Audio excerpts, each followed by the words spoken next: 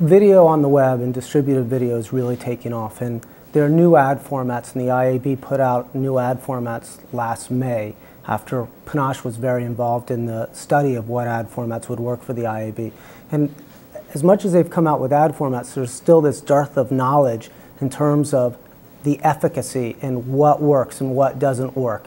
And what we sat down and decided we wanted to do was a study and get some real advertisers involved in terms of understanding the ad formats, what they're good for, how they work. The three clients that we utilized were truTV, Honda, and T-Mobile. And we selected those three because they really represented a cross-section in our minds of the different brands on the web. So truTV is a cable network trying to drive tune-in. Honda's trying to drive big-ticket purchases, and T-Mobile, mobile advertising, trying to drive the purchase of phones.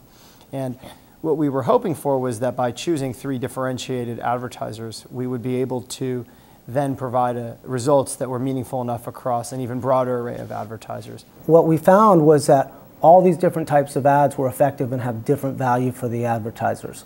We ran the test over a period of about 10 weeks, about 6 million different impressions, and we studied all different types of scenarios so that we could better report to the industry. We found for the pre-rolls were that for the standard pre-roll, which is the non-interactive, 87% of those who began to view the pre-roll actually completed it, and these are 15-second pre-rolls we're talking about. This is much better than I think we would have expected, considering that we're talking about advertising to a male 18 to 34-year-old demographic against short-form content. So they had an 87% completion rate. So equally as strong was the fact that it had a 10% click-through rate. So the pre-rolls were amazingly engaging, to be sure.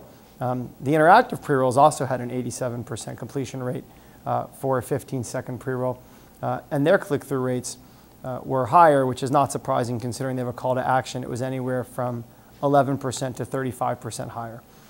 Overall, we were really pleased and excited by the fact that people talk a lot about no one sits through pre-rolls, no one will sit through pre-rolls, and sure, if it's Michael Phelps winning his 8th gold medal, everyone will sit through a pre-roll.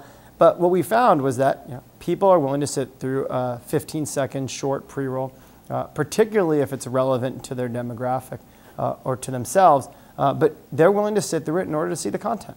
The big challenge now for the industry is everything is clearly moving online. There's a lot of talk about the ad formats. What isn't known is what's effective. And whatever we can do as participants in the industry to help fill that knowledge and help people understand what works and what the successes are and what the pitfalls are, that's what we tried to do in this study, is take that first step to filling that gap.